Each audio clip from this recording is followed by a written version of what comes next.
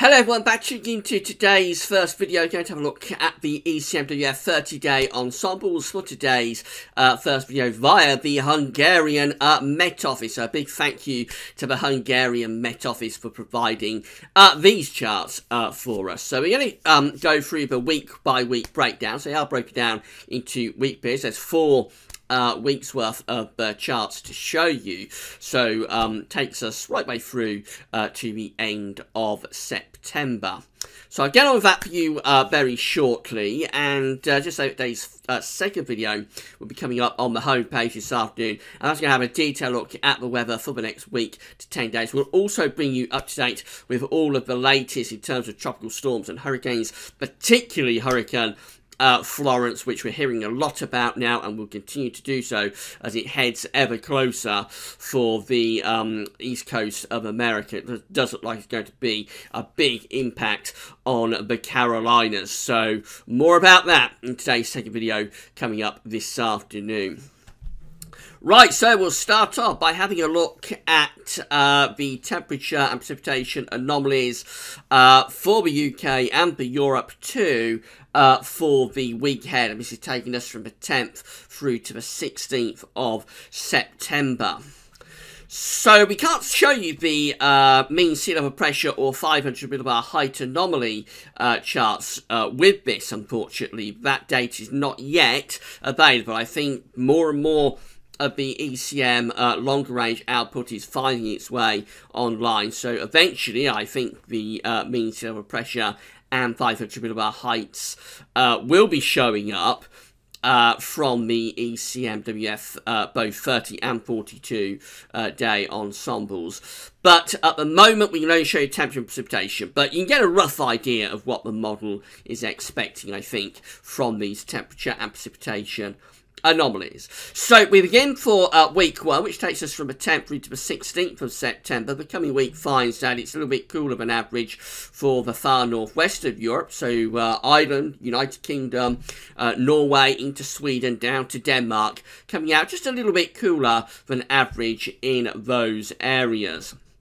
Elsewhere across Europe, though, it's really a very warm scene, particularly central parts of Europe, significantly warmer than average through much of France, in towards the south of Germany, over the Alps, in towards the north of Italy, and then going eastwards back towards countries like Hungary and the south of Poland, coming out around sort of 3 to 6 degrees above average, so quite a hot week, really, coming up there. And more widely across Europe, it is coming out as a fairly warm week as well. So many of these northeastern parts of the country are above average, around 1 to 3 degrees above average. And unusually, I think, for the past few weeks, much of the Mediterranean is also coming out warmer than average as well. Generally quite a warm week to come for the Med, including southeastern parts of Europe. That's how the precipitation anomaly is looking for the week ahead. So again, you get a rough idea, I think, from this what the pressure pattern is going to be. So the northwest is coming out wetter than average, much of Scandinavia above average rainfall, many parts of northern Britain anyway, and into Ireland coming out wetter than average in most regions. So I think you can probably surmise that there's going to be low pressure around here, and probably bring in the jet stream through in that sort of area as well. Where it's drier than average, and that would be for France, into Belgium, Holland, Germany, over towards central eastern parts of Europe. I think we can assume that in those areas we've probably got a ridge, you've probably got high pressure, bringing warmer and drier than average conditions through this sort of area. So there's low pressure up there, the jet stream will be up there as well, and then there's high pressure through the central parts of Europe. Interestingly, it looks like it's quite wet across eastern parts of Spain and going over into the Balearic Islands, unfortunately, for anybody going on holiday there from the 10th to the 16th of September. Further east of that, though, much of Italy, and then over the Adriatic into Balkans and down to southeast of Europe, many of those areas are actually coming out a little bit warmer than average, a little bit drier than average, I should say. And then east of that again to the Black Sea, comes out a little bit wetter than average. So a real sort of mix of conditions across Europe this week. But I think the main emphasis is on the more unsettled conditions in the northwest, and then the high pressure through central parts of Europe. That's how week 2 temperature anomalies are looking, taking us from the 17th through to the 23rd of September. It remains a warm scene across the central parts of Europe once again, so really from Germany going over to Poland, and then maybe eastwards towards the far west of Ukraine. Those areas, and to the south of that, down towards Hungary, for example, those areas would be coming out significantly warmer than average. More widely across many parts of Europe, again, it does look to be a milder than average scene, a warmer than average scene, with temperature anomalies again around 1 to 3 degrees above average. Scandinavia turning quite a bit warmer there, warmer than average for France, down into those central parts of the Mediterranean. Spain and Portugal coming out closer to average, and for the UK and Ireland, away from the southeast of England anyway, it looks like it's average to a little bit cooler than average for those areas too. So the coolest temperature anomalies are definitely in the extreme west of Europe here, but really from France eastwards, most places across Europe over to the Black Sea and the west of Russia are coming out warmer than average from the 17th to 23rd of September. That's how precipitation is looking, and again, it looks quite unsettled for the northwest of Europe. So again, we see Spain and Portugal forecast to have above average precipitation here, and many parts of the UK going towards above average rainfall as well. So definitely it looks like for the far northwest of Europe, autumnal conditions are setting in now, with the jet stream ramping up and bringing weather systems in from off the Atlantic. It looks generally a little bit wetter across many of these western parts of Europe. You'll notice the south of France, around the Côte d'Azur, down towards Corsica, Sardinia, and also the Balearic Islands, all of these sort of central basin of the Mediterranean regions, up to the Côte d'Azur, coming out generally with a little bit above average in terms of the precipitation.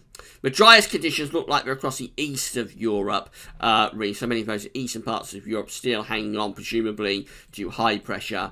But in the northwest, it looks like it's much more unsettled, in particular, with the jet stream coming through rather like that.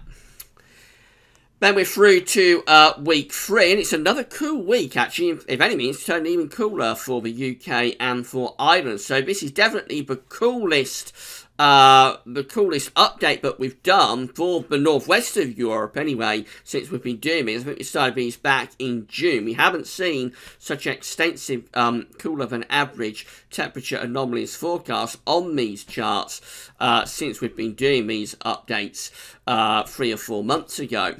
So again, for the UK and Ireland, we see a cooler than average temperature anomaly being predicted, and we're talking about an anomaly of around 1 to 3 degrees below average. So quite substantially cooler than average by the end of September in the northwest of Europe. Also, southern parts of Scandinavia, so Norway, Sweden, down to Denmark, we're coming out a little bit cooler than average for those areas. Central parts of Europe are cooling down as well. So after all that warmth that we have in weeks 1 and 2, week 3 does see a substantial cool down taking place across particularly places like Germany, where it had been very warm up to this final week of September.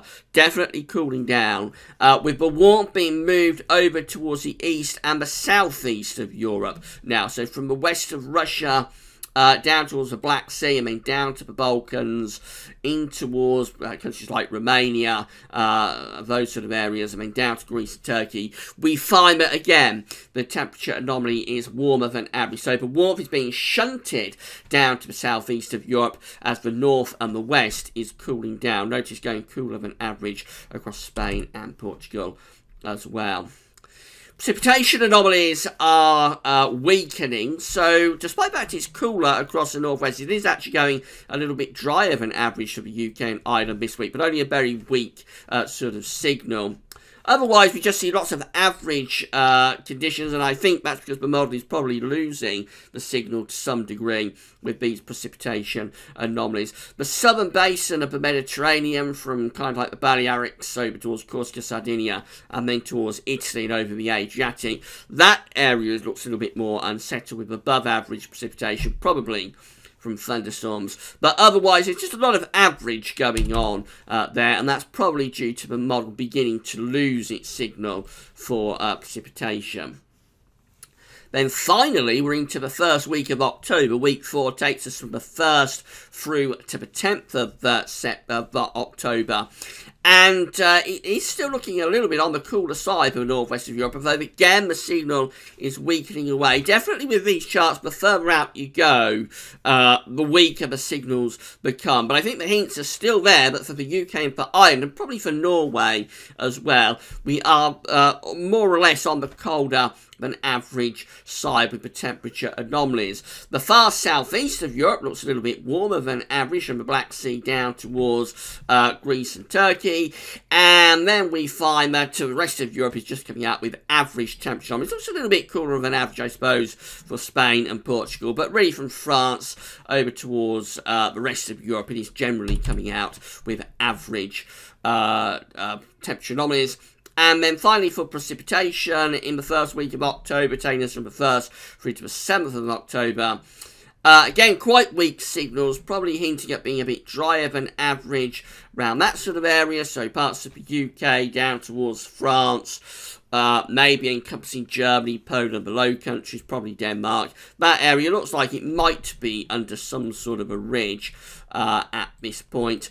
So that would leave the jet stream going off at there, maybe a bit unsettled across Scandinavia. And then southern parts of Europe, of course, it's a different setup down there. We're into autumn, and with all the residual warmth, particularly in the Mediterranean Sea, we will be generating instability and the risk of thunderstorms. So that's what's going on through the Mediterranean with autumnal thunderstorms, but also some reasonably warm and dry conditions. So I think the takeaways from this ECM 30-day update is that the northwest of Europe is likely to be quite cool in the coming month generally, and fairly unsettled too, certainly through the next couple of weeks. Maybe trending drier and possibly a little bit milder as we get through to the end of September, start of October. That's a very long way off. I think generally the trend for September now with the ECM, and it probably doesn't show up on other models, but so for the ECM, it looks like the trends are for relatively cool conditions for the rest of September, and quite unsettled too. Central parts of Europe starting off very warm. The warmth is pushed in towards the east of Europe by the end of September as Central Europe begins to cool down. By the time you get through to the start of October, very weak signals. And we'll know more about October, I think, when we do next week's update, because that will take us further into October, and I think we'll get a better idea about what could be happening across Europe when we get through to next week.